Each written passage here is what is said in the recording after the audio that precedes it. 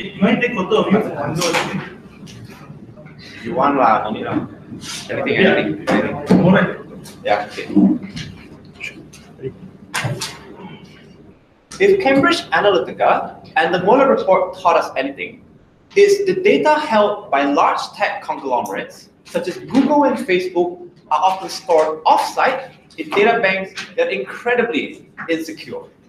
In this debate, what's important for us to know is that these large tech companies such as Google and Facebook often hold incredible amounts of personal data. In order for you to create a Facebook account, you need to put your name, your real age, right? In some cases, in order to verify your age, you need to verify a credit card. These are incredible personal information that are often stored in large data banks that Facebook uses to analyze with large data sets and training sets. And we're going to talk about why it's problematic in this speech. This debate is simple. Whether or not we should break up large tech conglomerates depends on which side of the house better benefits consumers at the end of the day. We're going to show you why on the outside of the house, it is in the interest of the consumers of tech industries, i.e. you and me, is that these large conglomerates are broken up into smaller individual pieces that hold far less control over the data of these people. I can time if you need to do that. Have a seat. So I'll be talking about two things in the speech. I'll be talking firstly why large tech conglomerates such as Facebook and Google hold an incredible amount of personal data and why this is incredibly hard to regulate by law. Secondly, I'm going to talk about how breaking up these conglomerates improves consumer welfare in a number of different ways. Firstly, why large tech conglomerates such as these things hold a lot of personal data and why this is something that's difficult.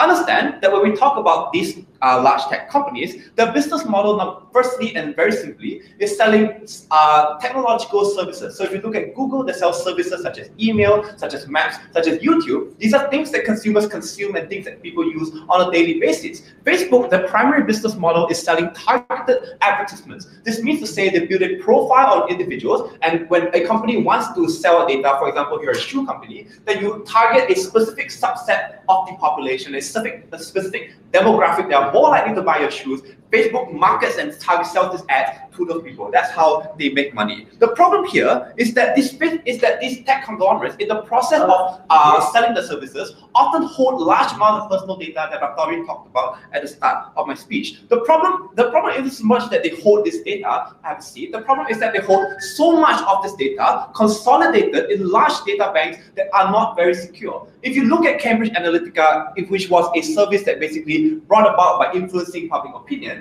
when the scandal broke and when it was found out that Facebook released all this personal information to Cambridge Analytica, there was a huge uproar because people didn't know to what extent their personal data was being released to these tech companies. People didn't understand to what extent they were giving up the freedom of their own information and control over their lives and giving them over to these tech conglomerates. Why is this something that's so problematic? Why do we can't do this through normal legislative process? I'll take you after the argument, okay? So simply, if you look at the congressional hearings of Mark Zuckerberg in Congress and the Google representatives, you will notice that those congressmen and those senators questioning Mark Zuckerberg didn't really understand the nuances of how these tech industries operate. You have congressmen asking them, if I take a picture of my phone and upload it to Facebook, will people be able to see this photo? I think for the generation such as you and me, we understand that if you upload a photo to Facebook, people will see it. But the fact of the matter is that the legislative senators and these congressmen aren't in a position to legislate these tech companies because it's a new and emerging industry that they didn't predict years ago when they were creating laws. There are no ways to regulate the control of personal data by these companies. Secondly, we would say that there is even if the people aren't equipped to tackle the law itself is not equipped to tackle it. So under the print laws, right, there's a difference between content producers and content platforms. So if you're a content platform, you don't have an obligation to moderate the sort of content that is being placed on your platform, such as a magazine stand, because you don't print the magazines, right? But Facebook has at times tried to sell itself as a content platform, and at other times tried to sell itself as content producers, and have used this distinction in the law to worm its way around numerous lawsuits and to dodge accountability and responsibility for the amount of personal data they have given out to a number of people. The conclusion of this argument is simple. Facebook and Google hold control over way too much personal data, and there's no way for the current law to regulate it or to legislate to prevent it, or to legislate to ensure the consumer's data and welfare are protected within the status quo. Yes. So in your case, if in principle we have better congressmen who understand the kinds of problems that is with data, or we have better enforcement of legislation,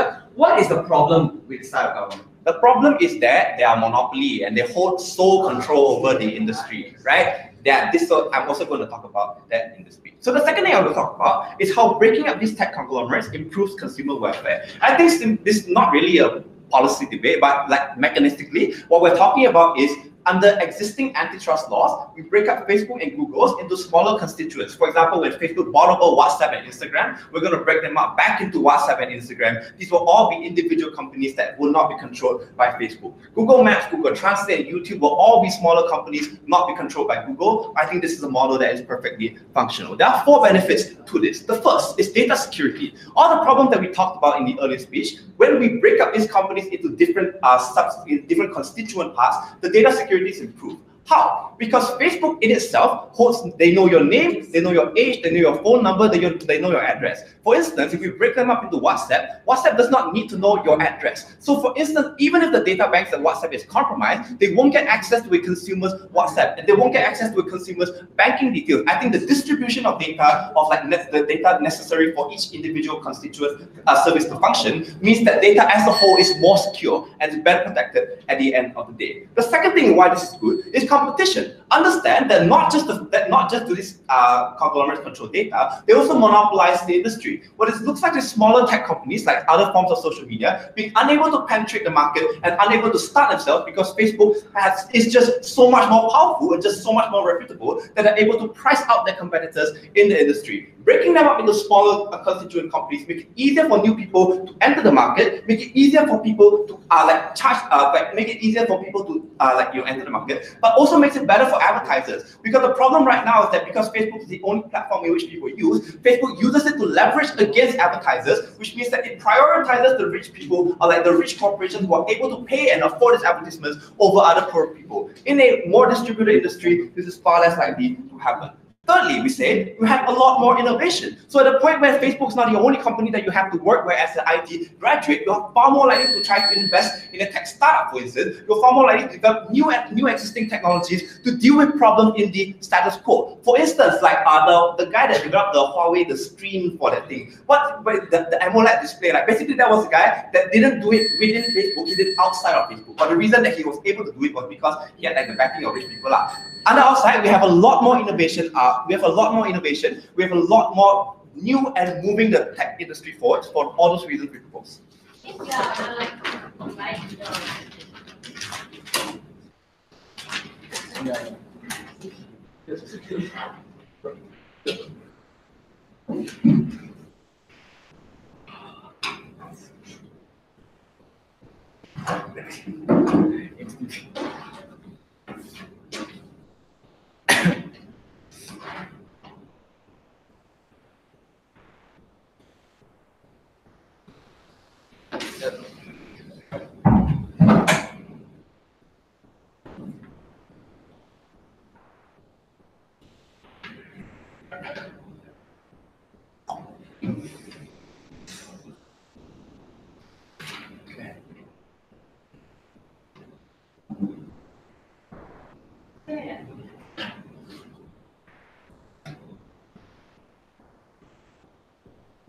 Considering half the Prime Minister's speech was mainly talking about one thing that just Facebook did with regards to big data, and therefore there is a reason why they now want to break up all these huge tech companies. Only after Sanjay PI did they actually want to talk about their alternative, which is all these smaller companies. Still, no proper analysis or illustration as to what those smaller companies look like in your world. What are these lives going to look like? Here's what I'm going to do in my speech. Firstly, a bit of case setup, secondly, rebuttals, and then I'll provide 2 argumentations. The first is to talk about the magnitude of jobs that side of government is simply trading off, and explain to you why that cannot be traded off. And secondly, why big tech companies delivers high efficient consumer goods and services, and why that is inherently a good thing. Okay, so what are the things that we defend on side of opposition? 4 things. The first, we support the free market and the very idea of it, and we think having giant tech conglomerates supports the very idea of the free market. Secondly, we defend civil suits if like tech companies mess up. We will support individuals filing complaints or even lawsuits against these companies. Thirdly, we will protect We defend labor laws with limited economic intervention. And lastly, we also support lobbying regulations by tech companies to ensure, to mitigate these very issues. We think the problem that exists in status quo is regulation. These are things which can be controlled. The very idea and principle of big tech companies shouldn't be sacrificed simply because some people don't know how to follow laws. If that's the only problem, I think that is unreasonable. Have a seat. So most of my rebuttals will be integrated. There's one thing which doesn't fit in, which is to answer the question, is big data inherently a bad thing? Two responses. The first, we believe big data is something which is good for users because this means it takes into account what are your interests, your search history, etc. Which also means that the products which they target to you will more often than not be products which you actually have a use for, which just increases the very convenience for individuals. If consumers are the stakeholders we all want to prioritize at the end of the day, I think big data is something which definitely benefits these individuals at the end of the day. Second thing is this idea of how legislators lack understanding, right? So I do not understand why there's an obligation on Facebook to change and just become a smaller company altogether because some old people in Congress don't understand how the internet works, right? I think these are the same individuals who you will still have in your world. The point in which your tech companies are immoral, how will they then deal with those circumstances, considering the problem is a lack of understanding by Congress? I think the solution to this problem is to ensure that these legislators do understand. I think over time, more and more individuals will understand how the internet works, and therefore it's more difficult for these companies to get away with these acts. We don't think the problem should be these companies just changing. Before I proceed to my arguments, seeing that there are no laws in the status quo, and Facebook and Google are large companies that have a lot of money that can lobby how your laws are functioning, how will your laws be better in comparison to our own? Okay, so these laws can be improved over time when more and more individuals use this form of technology. That means there's more understanding on it, more research on it, and I think generally that means more individuals understand how these things work. But we think even if we take this regulation thing at its best, here are the things that side of government trades off. Let's talk about jobs. 3 levels of argumentation. The first is these huge companies, right, have tons of jobs that they provide because of the subsidiaries that they have, because of the major reach that they require, means that they need a lot of individuals part of that corporation. These small companies you have on side of government can never compete with the level or magnitude of jobs that companies like Facebook and Amazon can advocate. In fact, I think your unicorn companies that exist in their world oftentimes rely on big technology like Amazon and Facebook. The fact that you use these very platforms to reach out and sell your very products in order for you to understand what are the best ways people are using this technology, and maybe there's a form of inspiration that I can take. These are companies which inherently will die out in your world because they have less ideas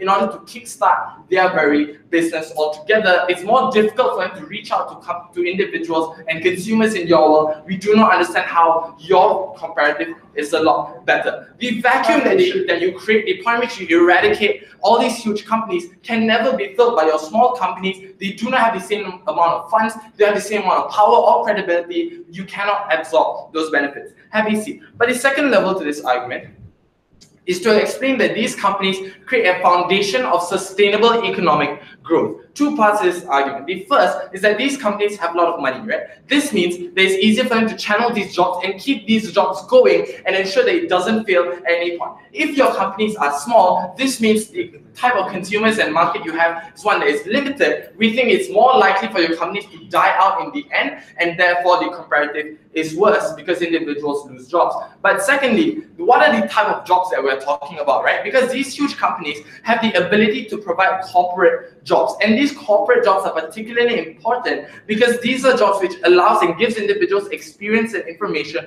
on how to deal things with management, how to deal with a company, and this helps these individuals climb corporate ladders. The comparative in your world, it's either your jobs are terrible to begin with, or these are jobs that are allocated by your government. They will never be at the same magnitude as corporate jobs. Your form of social mobility doesn't exist. Have a seat. But thirdly, and most importantly, is that because these companies are huge, we create brand new industries. The fact that 30 years ago, I think 30 years ago, something like a cloud data analyst wasn't even a real job. But now it's something which is legitimate, right? And the reason why this happens is because these companies have the funds to grow and challenge the definition of normal jobs in status quo. This is why they can increase things like funding, increase things like training and education to individuals to better prepare these individuals towards the more innovative and technological world. Even in small areas, when the rare instance that these companies like Amazon and Facebook cannot reach out to, these smaller companies in those areas use that very same technology,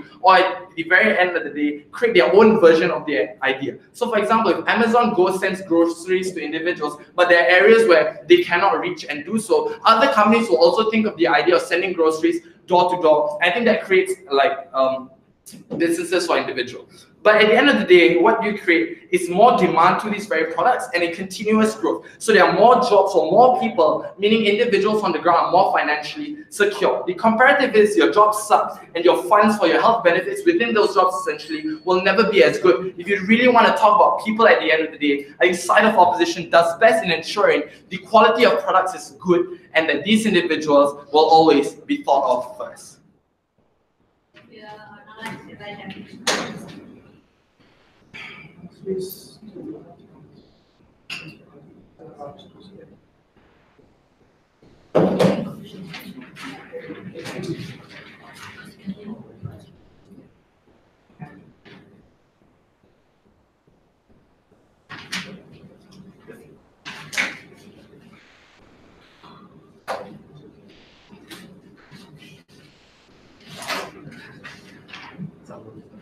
Since it's live stream, I should look good. The best I can do, right, comparatively.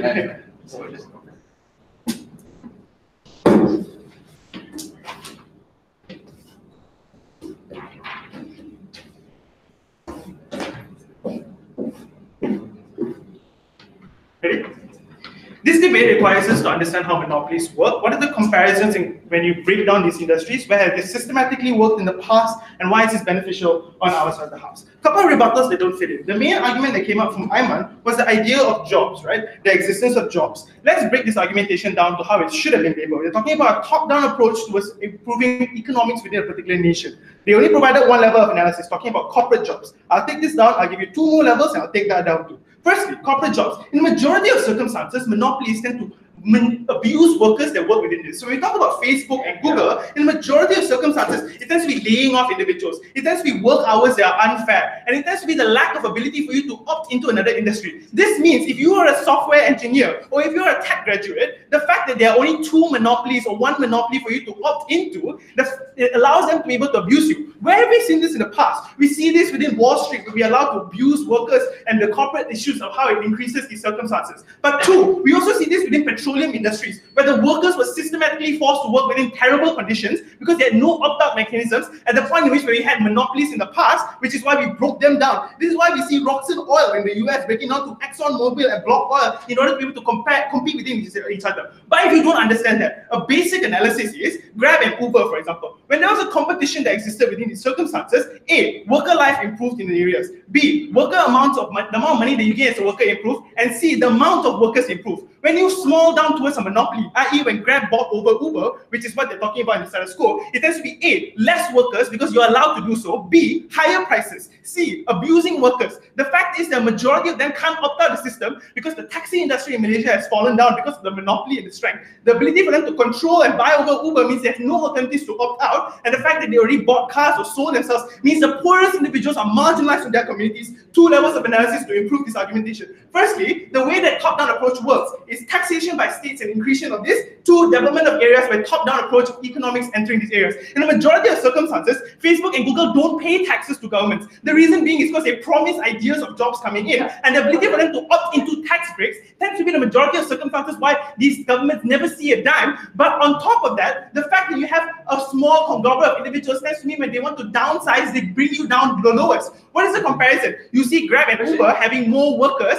and better working conditions. When you have a monopoly and you only have one alternative, it tends to be less workers because you don't want to hire as much, higher prices and worse working conditions. Santi. So Virginia realizes that Amazon building a second headquarters there is much better than any tax that you can get from Amazon. Already tells you that powerful governments realize the kinds of impacts those companies have at the point in which they come into the city. Why is that not problematic? That's a lie, right? Amazon coming into Virginia has garnered 0 jobs. The reason being is because Amazon is a tech company. The majority of their work is outsourced within developing nations, i.e. the job offers that they have right now tend to be residing within China, India, and also within South Africa, if I'm not mistaken. The fact is that this didn't change when they brought their headquarters here. You just paid for them to get their headquarters, gave them land, and it never increases jobs, which is why Virginia people are opposing the state Senate, the curse within the status quo. Secondly, they came up with the idea that laws require understanding. This refuses to accept the fact that lobbying powers exist to be able to shape laws. The comparison is when you have smaller companies, it means the lack of ability for you to be able to have as much funding in order for you to monopolize or lobby laws. But on a comparison, if you have that within status quo and you get to shape the laws, it tends to be very difficult to bring or change the laws in the future with your understanding, because it takes 2/3 majority within Congress. The idea that high numbers of the lobbying exist within these areas, you see Roe v. Wade falling down within the status quo. The fact is, big companies like the gun industry are allowed to manipulate the government, and that happens continuously over long periods of time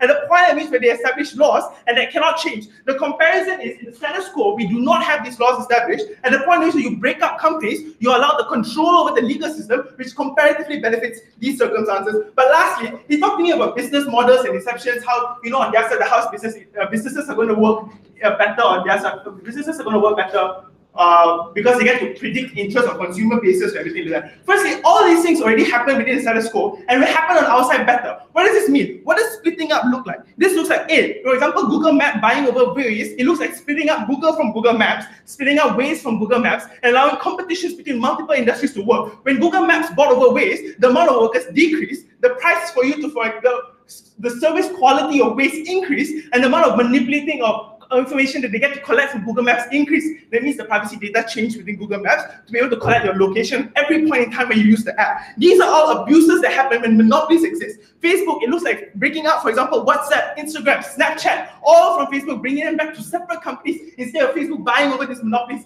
This means that businesses can still exist in all these circumstances, right? When I break up all these industries, I can still trade with WhatsApp or Instagram or Snapchat. I just don't pay Facebook for doing this, and all these infrastructures still exist in the status quo. Comparative benefits that were never responded to. TJ talked to you about multiple things. He talked to you about the idea that privacy data is breached in the majority of circumstances. He talked to you about the idea of laws being unable to change, and he talked to you about the idea of comparative benefits, and all of those had no responses. Citizens' lives are put at risk at a point in which you don't have oversight over an industry. All these things came up from TJ. What is it going to provide you in my speech? The idea that independent think tanks get to evolve the development of economies. What does this mean? In the status quo, a monopoly means you get to buy out other people, so think tanks don't get to exist, so your technology doesn't develop because they want a monopoly of the industry. But B, it has to be lobbying politicians to reduce fundings for think tanks that are government-oriented. This means that if you are a government, occurring within the United States, and Facebook is paying you maybe $1.2 million to, for example, avoid having think tanks, the ability for you to opt out of the information is very high. That means Facebook has control and a monopoly towards how tech companies increase. But this systematically oppresses a lot of minority individuals or individuals who are poor from entering industries. Why so? The Facebook has an active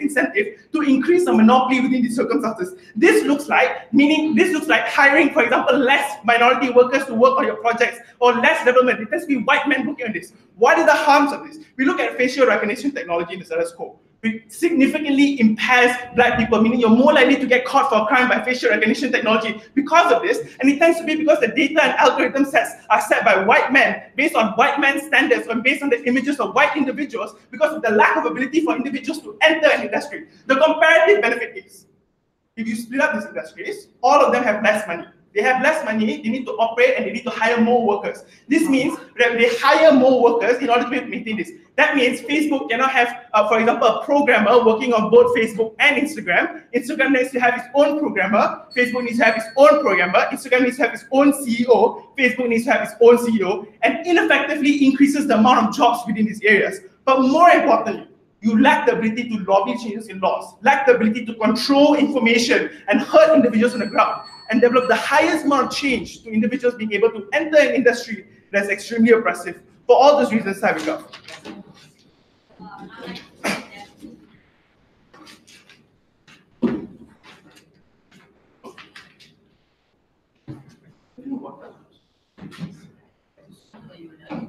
I'm actually dying. Do you have any water by any chance? Yes.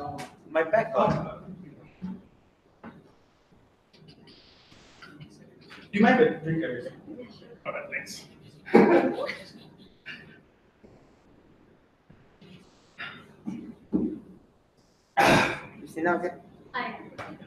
I think Roshan was very convenient because his analysis was they have lesser money, but somehow we have more jobs. Like, what is this correlation between the logical links that exist in the side of the speaker before me? But let's just point out a few things. The problem with government's case is that they say big tech has 3 specific problems. The first is that they lobby for power. Number 2 is that big data in of itself is bad. And number 3, there's no competition. I think Ayman already told you in the first speech, coming from the leader of op, is that lobbying power is something they were against also. So we don't think that that's a problem breaking up big tech to solve. If anything, there's a problem in which big technologies have better understanding of the law and understanding of loopholes than congressmen. So the way we should solve the problem is to get better congressmen that are more informed about the kinds of things big tech companies can use to violate the law, not by stopping big tech companies from doing whatever they want to do, because that's only one part of the things that they do. You're not comparing it to the overall benefit of better innovation, cheaper goods, affordable goods, accessible goods. All those things, nothing that we heard from the government is just that lobbying power bad. Yeah, we agree lobbying power bad. We also want to reduce, but that is not justification to why you should break up all of these big companies. The second thing they say, big data is bad. Why is that the case? Your consumers consented to be in big data. They agreed to the terms and conditions. They literally clicked accept when they gave away they consented to it. I don't think there's anything morally wrong with that. But number 2, it's just a business idea. Companies make money. Companies give more jobs. They give more individuals the better form to access the kinds of products they want. So yes, it may be a bit weird that I was talking about it on Instagram and suddenly there's an ad about it. But is there really anything wrong about that? Because if I was going to buy that product, and that product is going to make me happy, and now it's even easier for me to buy that product. What is so wrong with that? I really don't know what is so problematic about big data. The only thing we heard was, oh, companies can hack their big data. There's not a problem. There's not a problem of big tech companies. That's a problem of the security of those companies, a problem that all your small companies will also have. No, thank you. But if you're a big company, you can actually have another branch that is focusing on security alone, and this is where I'll push in my argument later. The third thing we heard is competition. Why your competition going to be any good? If you have no money to innovate, you have no money to mass produce, you have no money to produce it, you have no money to manufacture, what is that competition going to look like? How far will it really go? The reason why this is important, no thank you, is because the level of competition is limited. No company wants to innovate to the maximum level possible, because the point in which they do so, they'll be broken up. That means the level of innovation that comes from the world of government is severely limited, which you reduce the ability for consumers to get the best form of technology. I'll take you later. Let's answer a few questions. The first, what is the barrier of innovation entry that the side of government wants to fight for? They give you the example of facial recognition technology. Let's assume in the case of side government, where a small company does facial recognition. The reason why that is really bad, because we all agree that facial recognition is a good idea, is a good technology. But in a world where they're forced to fend for their own, that means A, they have no ability to continuously give out updates because they have to focus on making sure other people want to buy their facial recognition products. The reason why this is important is because big companies don't need to spend money on advertisements anymore because people know that they're big companies. This means big companies can redirect those funds into improving the general quality of facial recognition. So solving the problems about how Indian people can't be recognized by facial tech, something the government wanted to fight for. All those things can only improve if companies have money to improve it. But if it's a startup idea and only an idea, then you have no ability to mass produce it. The comparative in the world of opposition is something that Ayman already told you, no responses, is that those companies are unicorn companies that big tech companies will buy over so that they can mass produce it, so they can innovate it, they can make it better and more accessible for more individuals on the ground. Can you imagine if Amazon owns facial recognition technology and every single person, every other small company can also use it, your governments can also use it because of how cheap and accessible that is? That's when you create an overall net benefit of certain products being produced. Yeah. So you are being very convenient. The status quo politicians don't understand. Lobbying exists to create really bad laws for this industry. So how will change occur on your side instead of just telling me change is going to occur? Okay, so that is not analyzing the principal discussion to why big tech companies are bad. There's a practical harms which is very easily mitigated if you have better laws, if you have equitable policies, if you have congressmen who are smarter, if we are smarter individuals that vote better congressmen. Something I might already give to your POI. I don't think you're actually analyzing this debate at all. No, thank you. The second thing we'll say, the types of jobs that are created in the world of opposition is far better. The reason why we say so is a few levels. So if a big company is able to expand, they can also go into other countries. This is something that the leader of the Deputy Prime Minister also conceded when he said that jobs will go to India and China. We think that's a good thing because you improve the overall demand for jobs and the supply for jobs as well. That means more individuals can opt in, more individuals will come to those situations. In a comparative is, if your companies are small, you can't expand this manner. You cannot be a multinational company if you're a small company, something the side government wants to fight for. Realize that when Amazon opens warehouses in all different countries, they create 600,000 jobs, and it's estimated to be much more than that, to a level of 58 million by the year of 2022. The reason why all this is important, because you allow those kinds of monopolistic ideas and monopolistic companies to do these kinds of things. In the world of government, they don't get to do so. No, thank you. The second thing we'll say is that these companies are sustainable because they're very big, they can take risk. But not only about taking risk, but also that if the point in which they fail, it is not that bad. When your small companies fail, they have to lay off all their workers. They have to lay off every single person because there's no money to sustain themselves. But bigger companies do. So bigger companies screw up. And we all agree tech companies screw up all the time. But in the world in which they do, at least they can keep their workers, or the amount of individuals they have to lay off is lesser.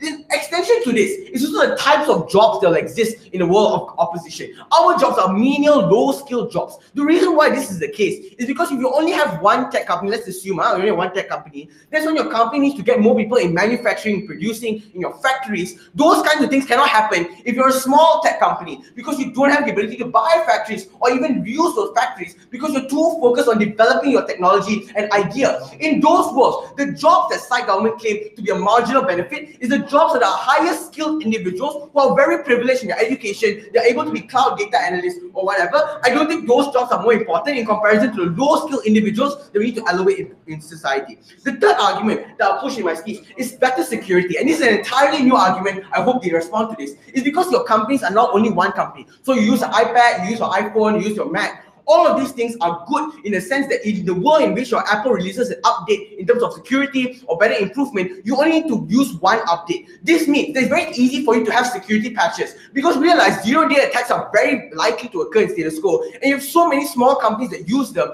you violate the individual's use of data. So this is where you can say data being in one situation is bad. But I will say that because it's only in one place, that is when your companies can focus on security in those circumstances. Realize that in this circumstances, because your companies are huge, they can branch out into certain departments. So you can literally have a department of security, something that Apple does. But your small companies can't do that because they're too focused on other things that these companies are privileged not to be focused on. Yeah, not like this.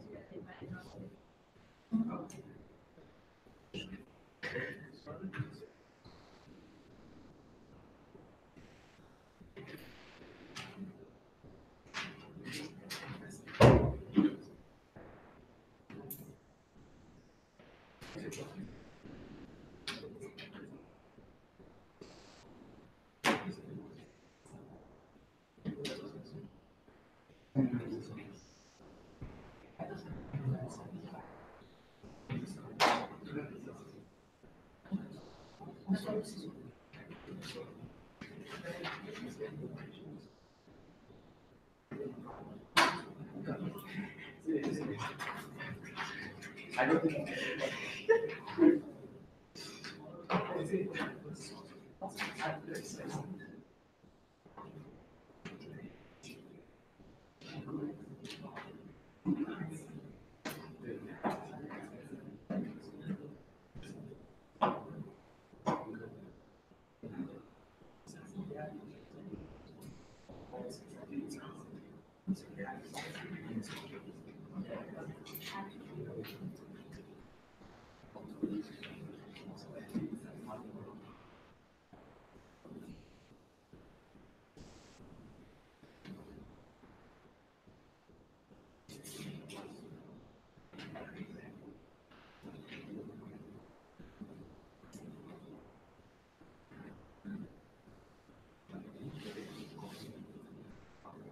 I find it ironic that the female representation in this room is equivalent to the Silicon Valley, especially since we're debating a tech motion. But Christina, I think there's something very important to note. The only argument that they presented to us, as much as they want to repeat the same thing over and over again in different words, is the idea of jobs. So as long as I can tackle that argument in my speech, their entire case literally falls. What am I going to tell you in my speech? two issues, right? Firstly, as to the consumer base and the general public, because this is something that they were very much harping upon, especially after TJ in his speech presented to us the multiple types of benefits that we can have once we break up these large-scale conglomerates. But also a second issue as to what will be better for the industry, which is directly responding to Sanji's argument about innovation, which he asked me to respond to, so I respond to it.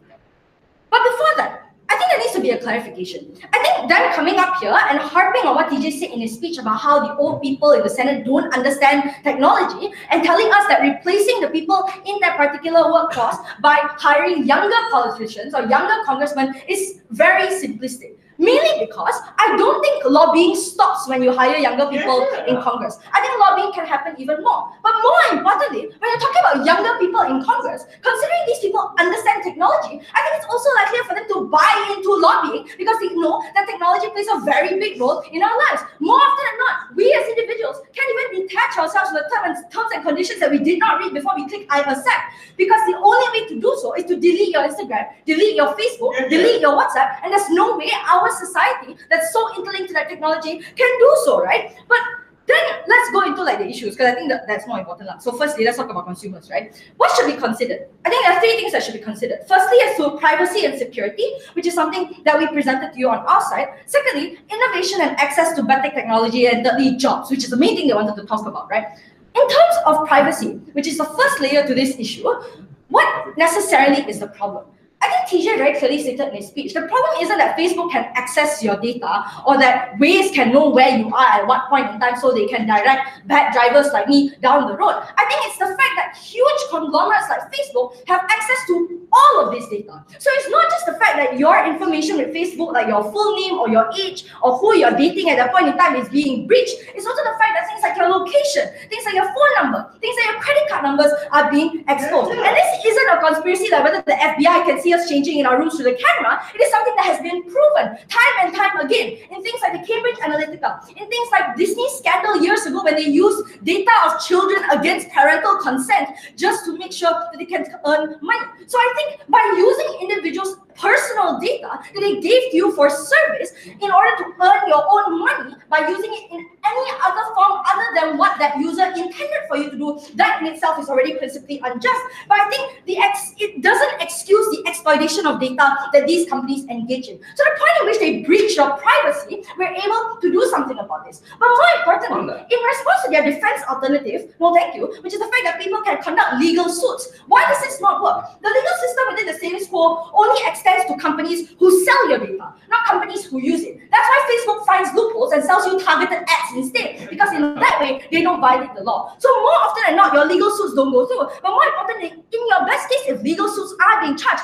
you're asking that the average 30-year-old mom who's using Facebook, who's being sold targeted ads and does not like the fact that Facebook knows what she likes, to sue a huge conglomerate like Facebook. I think accountability is also something that's effectively lowered on their side when people on the ground simply cannot access this form of usage, considering the power that these companies have. But the next level to this, no thank you, is the idea of innovation and access to better technology. And there are two things that Sanji said about this in his speech. Firstly, as to the idea of cheaper and more accessible goods, I think in a monopoly, more likely than not, your goods are more likely to get expensive. That's why my Grab rides are $20 more expensive than they used to be after they bought over Uber. No shade, right? But more importantly, I think monopolies are also extremely expensive to your consumer base. So if you want your consumer base to access cheaper alternatives, I think our side is likely to provide those cheaper alternatives the moment smaller companies can stand up. But on the second level, which he provided to me, people cannot access because big companies don't want to release updates to their technology due to other companies.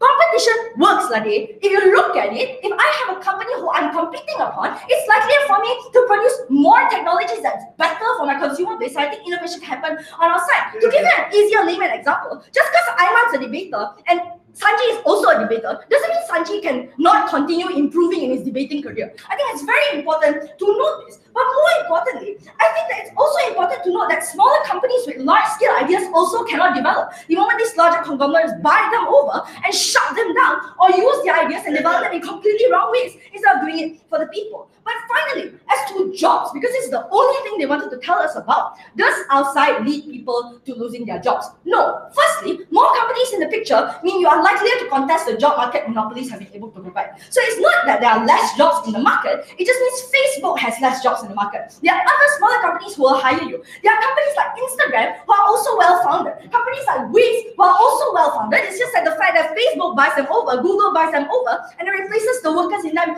with their own workers. But more importantly, just because Facebook has less jobs doesn't mean that you as an individual are able to get a job in other smaller companies. Which then leads me to my second point, right? Your working conditions and the time that you're being able to be laid off by these big companies is something that's very important to consider, because sure, larger companies may hire more people in the status quo, but they also lay off mass amounts of individuals because technology continues to improve. Sure. So your Amazon worker in the factory, what job can he get if all your big tech companies don't have factories anymore in your world? Bro, your Amazon factory will still exist. That's in the manufacturing sector. I don't think that you have to look into tech companies where programmers are people you talk about, and TJ is probably one of those people who will hopefully be hired by Google. Probably not going to happen. But more importantly, I think that your working conditions are likely to improve in the point where you're competing with other companies, because you have incentive to make sure the good tech companies and the good tech programmers in your company continue staying with you. So I think on our side, that is also improved. But on the smaller issue of innovation, I don't think it's that Facebook doesn't want to innovate or release the patch for Candy Crush Saga. I think it's also very important to note the reason why innovation is less isn't because Facebook doesn't want to innovate, it's because of the material that Roshan and TJ presented in their speech. And that is that smaller companies who want to innovate, the think tanks that are able to produce more and more types of technology that can better cater to consumer bases are being shut down because Facebook doesn't want that competition, because Google doesn't want that competition, maybe because Alibaba also doesn't want that competition, right? But more importantly, I think that innovation, one, better exists on our side without the breach of security or privacy of the people on the ground. But secondly, if you're talking about the jobs they wanted to talk about to preserve, on the outside, there are more companies, meaning there are more jobs, and just because Facebook can't give you as many jobs doesn't mean there are other companies out there who cannot do so. I think it's unfair for them to paint this out as such. But on comparative on the outside, we protect the consumers, we protect these industries, extremely proud to produce. Yeah, and I like right.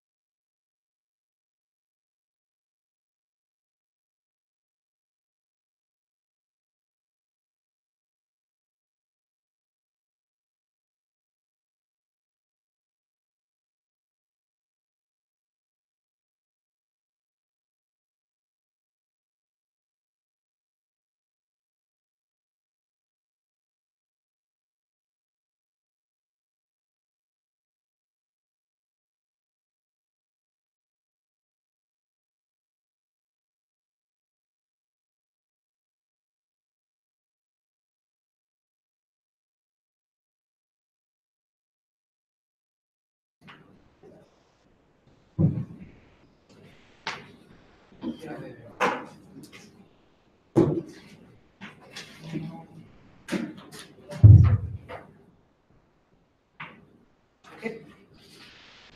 bet Roshan wishes that he just can call new matter on all the things that me and Aiman wanted to say, because they didn't really respond to like so many things, We told you innovation is better. We told you goods are cheaper because companies don't need to spend on advertising. They can just make sure goods are better quality. The response we heard 2 days was that because they're monopolies, no one can compete. We told you that this is unlikely to actually be the case because there will always be competition, but we will agree it won't be to that extent that government wants, but it will be existent. So if Grab really hikes up the prices that much, that's why we have MICA. If Facebook is going to be really shit, that's why you opt into Google. So that means that even if the ability to opt out is lesser, it doesn't mean the ability to opt out is non-existent.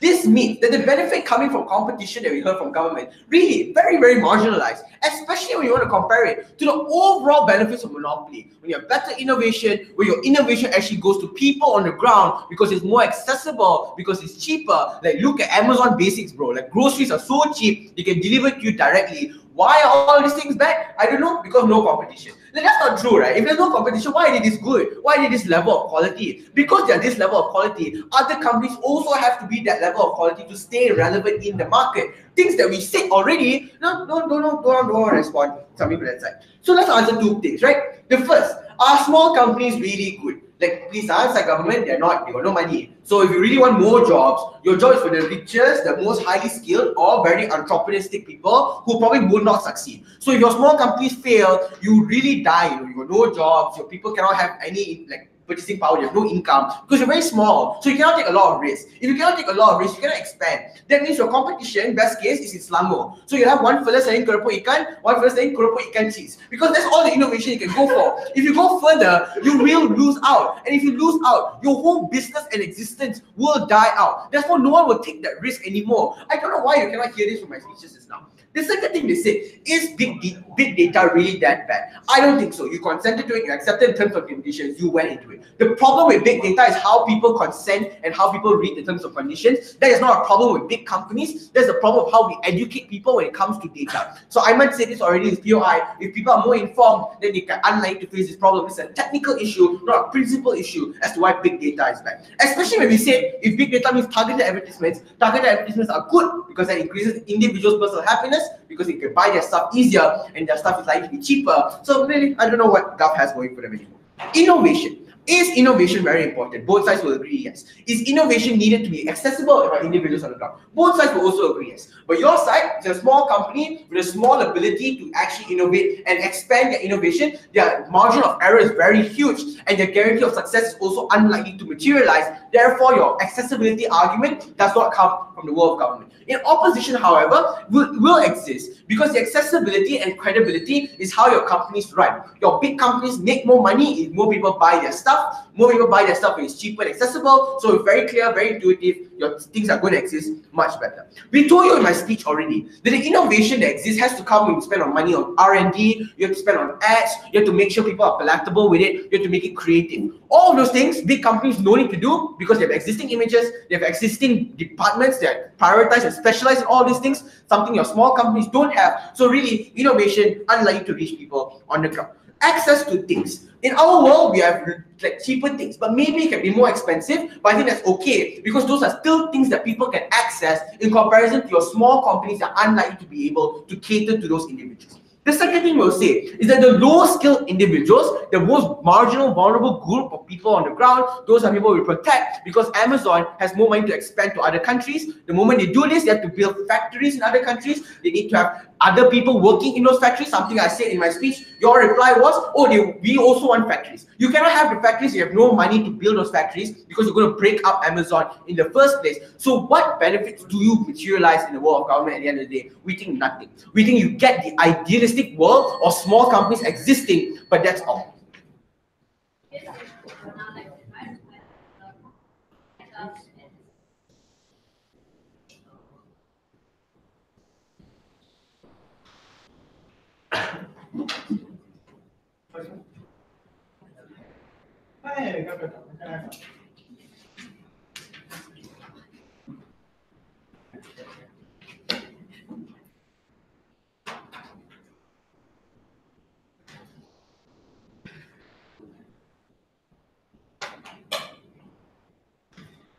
So let's have a little bit of fun in this reply speech, okay?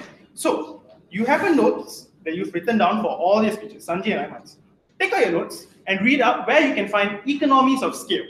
Where you can find, this is the word I'm talking about, new industries improving from smaller industries, talking about hiring more minority workers, your coercion idea that came up within his speech, or in the majority of cases, all these argumentations, okay? So the reason why it's particularly important is because he's off-wing. If you come up with new analysis that leads to new argumentations, that is new matter. If you don't talk about economies of scales within your first two speakers, you cannot come up with an op-ed and talk about it. More importantly, a couple of things I need to clarify. So, guys, turn it down. I can hear you from all the way up there.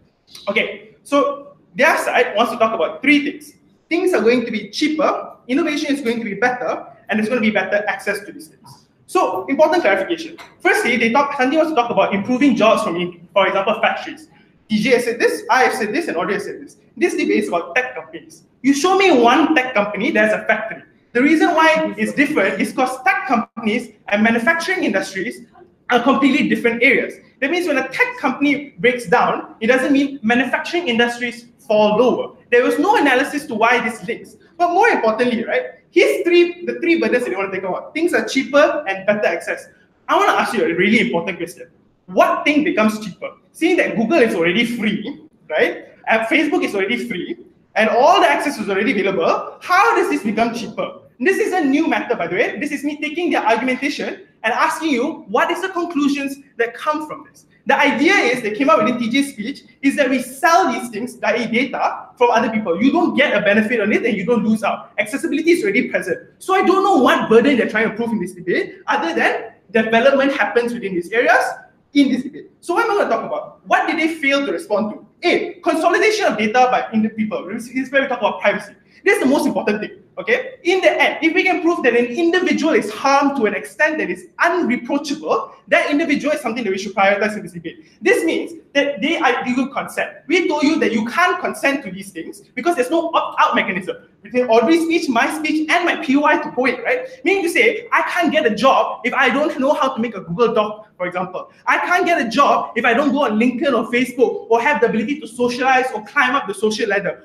All these things allows me to, for example, not understand. I don't understand how the system works because we already say people are smart about this. So what consent do you want when you don't have an opt-out mechanism? All these things were already asked, no analysis towards this. So in the end, is there a harm? If I steal your credit card data, which happens within Cambridge Analytica, and I rob your bank account, that is a harm you didn't consent to. These are things that we talked about within TJ's and Audrey's speech. On top of that, they come up here and tell me about other argumentations, i.e., they talk to me about regulations of laws. This is where they're convenient. They tell me principal argumentations. What principle you want? You need to prove to me why laws are something that's going to change on your side of the house in the status quo when it's harmful. You need to prove to me that your Congress is going to change. You need to prove to me that lobbying is going to change. They take all of our argumentations and just say, fiat, we can assume that it doesn't happen in this debate. If you take our argumentations at its best, or take the debate at its best, all these things don't happen. If you talk about predicting interest being a benefit, or in the end of the day, if you want to talk about, for example, top-down economies, we already told you how that doesn't happen. But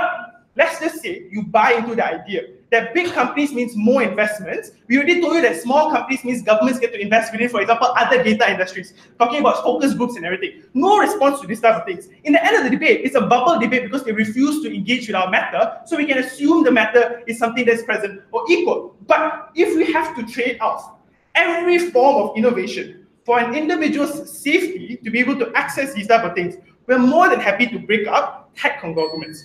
Without a side that analyzes their burdens, without a side that proves to us what becomes cheaper, what becomes better, and only tells us, for example, there's more access to jobs, or only tells us, for example, there's more innovation, but refuse to accept the harms that comes to a dehumanization of individual, stealing of personal information, lack of ability to consent, the ability for these data companies to change and ruin laws. I think Gov takes this debate.